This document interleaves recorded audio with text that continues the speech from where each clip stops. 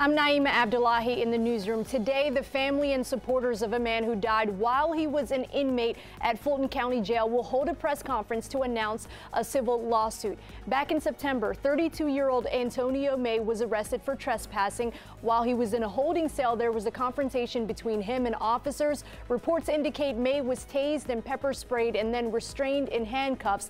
Then after that, he became unresponsive and died. The press conference will be held outside of the federal courthouse today at 3 p.m.